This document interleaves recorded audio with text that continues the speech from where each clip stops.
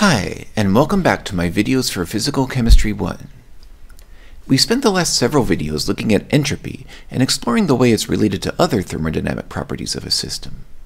For example, we've seen that the entropy of an irreversible process is always a positive number, and the entropy of a reversible process at equilibrium is 0.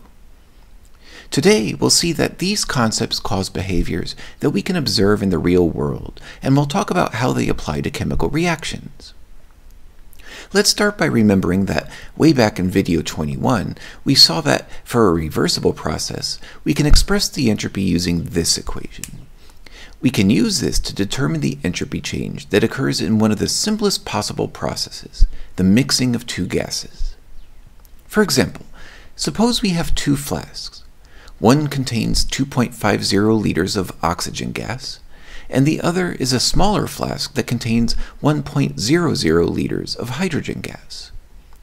Both flasks are at 300 Kelvin and 1.00 atmospheres.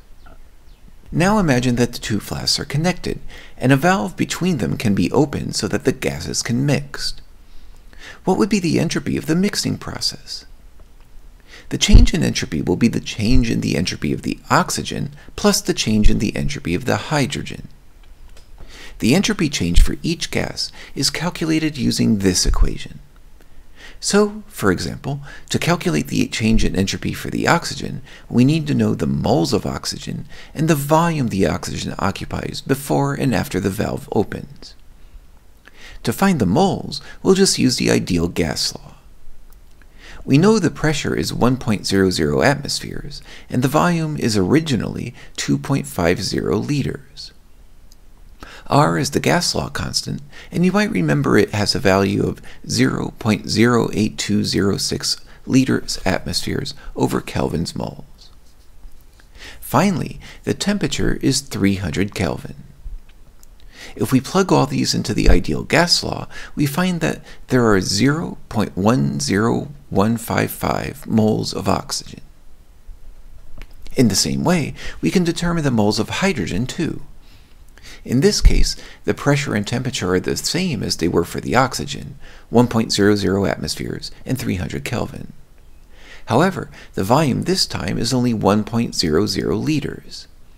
This gives us a result of 0.04062 moles of hydrogen. Now that we know that, we can use this equation to find the entropy. We plug in the results we just obtained for the moles. What about the volumes? We need to be a little careful here because the initial volume for each gas is different.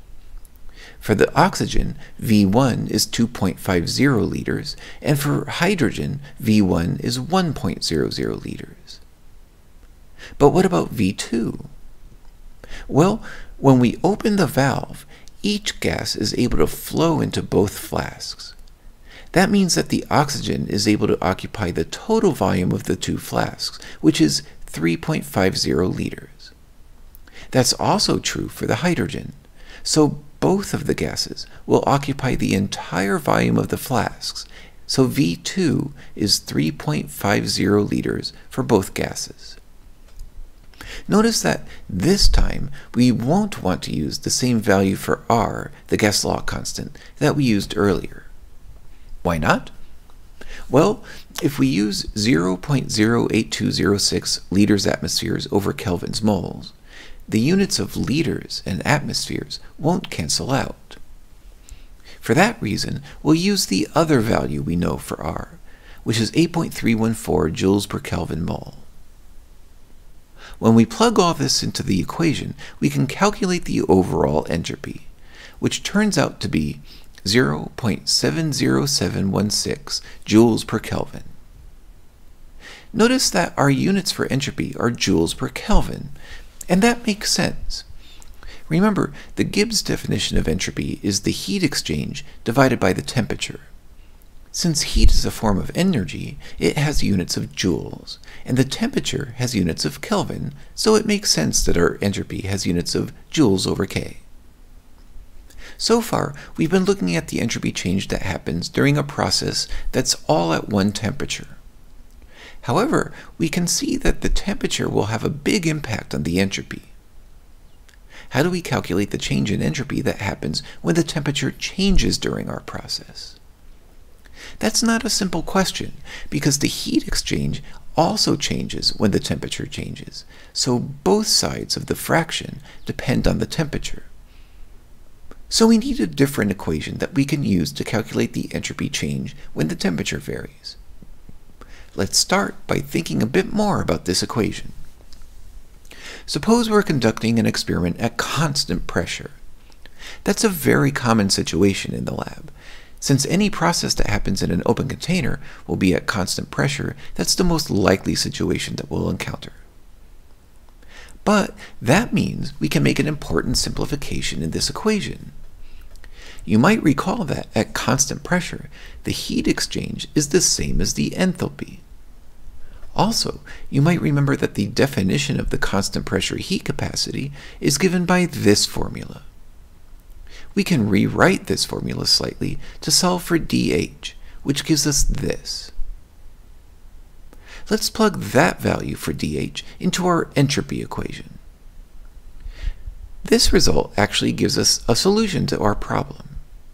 We wanted a way to determine how the entropy changes as we change the temperature, and that's exactly what this formula gives us. We have the change in entropy here and the change in temperature over here. Of course, this equation uses infinitesimally small changes in the temperature and entropy, but we can convert that to macroscopic changes by taking the integral of the right side of the equation.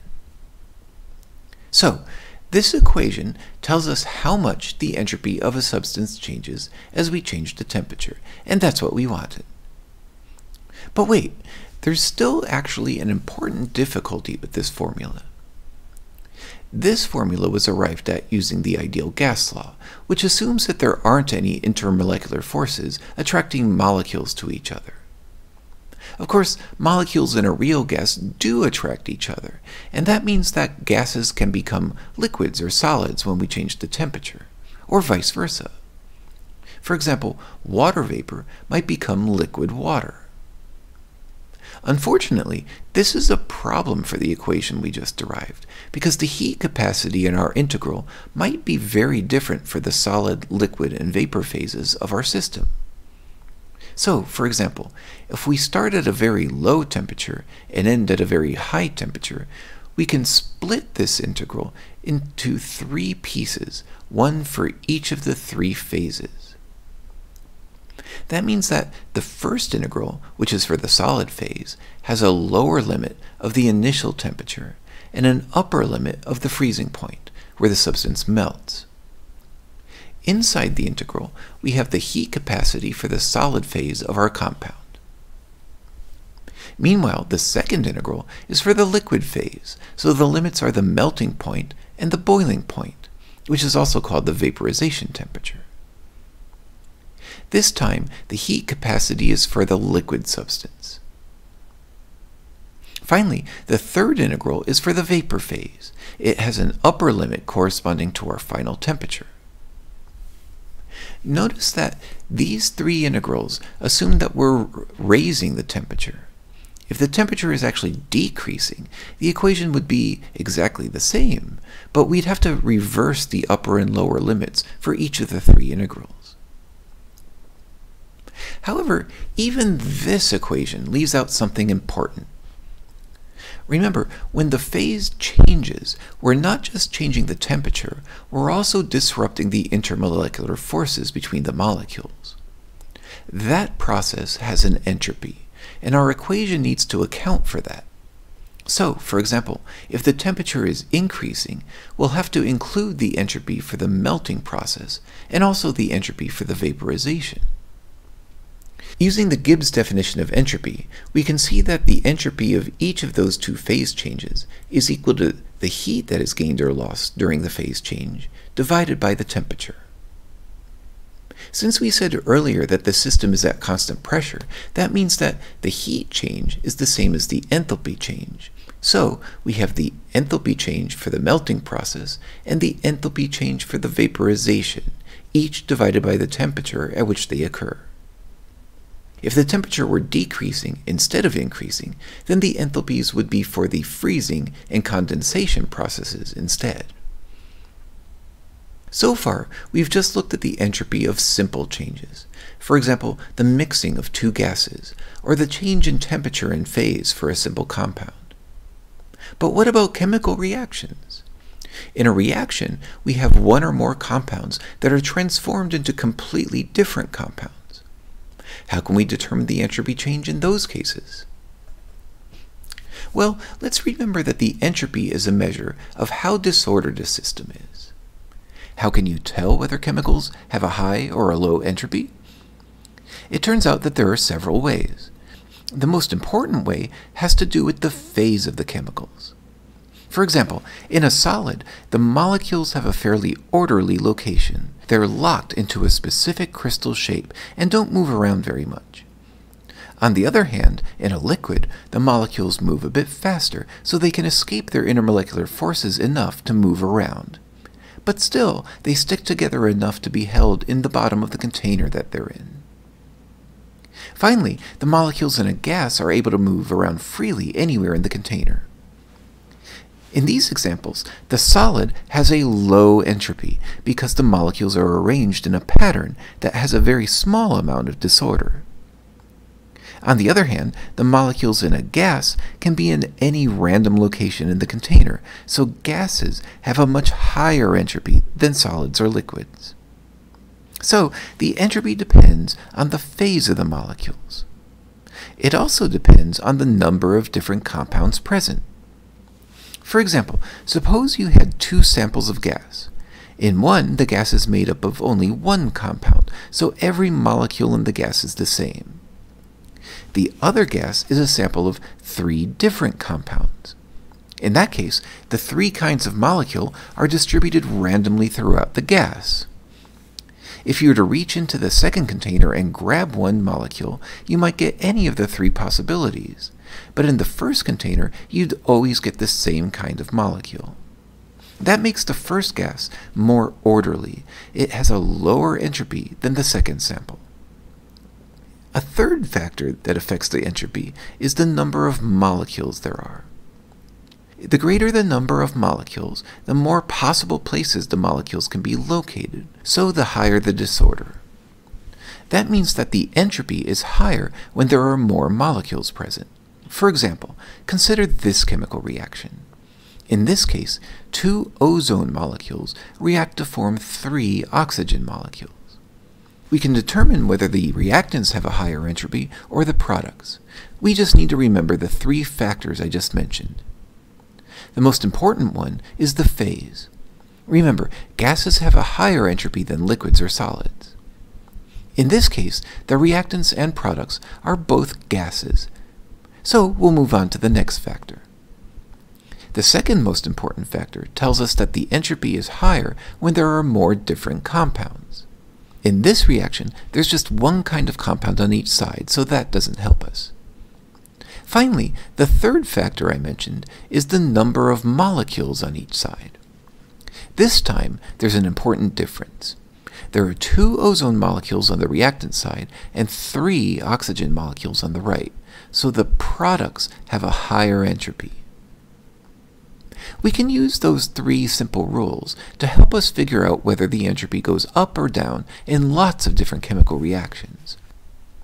The same logic also applies when we're comparing similar molecules that have different numbers of atoms. For example, consider the molecules ethane, ethene, and ethyne. Which one would you suppose has the smallest entropy? Well, just as a system has a lower entropy if it contains fewer molecules, molecules have a lower entropy if they have fewer atoms. So ethyne has the lowest entropy of these three. You could have also told that it has a lower entropy because the carbon atoms in ethane are connected by a single bond, and that means that the methyl groups in that molecule have the ability to rotate. The methyl groups can have many different conformations, which is another reason ethane has a higher entropy than ethene or ethyne. Next, consider these three molecules: iron 3 chloride, uranium 3 chloride, and chromium 3 chloride. Which of these will have the highest entropy? This time it might seem like there will be no difference, because each of them contains the same number of atoms. However, the central atom in each molecule has a different number of electrons. If you check the periodic table, you can see that iron has 26 electrons, uranium has 92, and chromium has 24. That means that uranium contains more particles, so it should have a higher entropy. If we look up the entropy for each compound, we find out that that's exactly true. Uranium chloride has the highest entropy, and chromium chloride has the lowest. Finally, the structure of a molecule can also affect its entropy. Consider these two molecules. These molecules are isomers of each other, so they have exactly the same atoms and therefore the same number of electrons. However, the second molecule has a ring, which prevents the single bonds between the carbons from freely rotating. Since the first molecule has carbon-carbon bonds that can rotate, it can have many different conformations, so it has a higher entropy. So, to sum up, there are several different factors that can affect the entropy of the reactants or products of a reaction. In decreasing order of importance, these are the phases of the compounds, the number of different compounds, the number of molecules, the number of atoms of different types, the number of electrons in the atoms, and the presence of rings and multiple bonds. Well, that's enough new material for now. You'll get plenty of practice determining whether the entropy goes up or down in different chemical reactions based on the rules that we've just mentioned. In the next video, we'll finish up our discussion of how entropy is calculated for some simple chemical reactions. It'll be the end of a fairly long chapter in our book, and when we finish it, you'll have a fairly deep understanding of entropy, which is one of the most abstract concepts that we'll cover this semester. I hope you'll join me for that. But until next time, have a good week.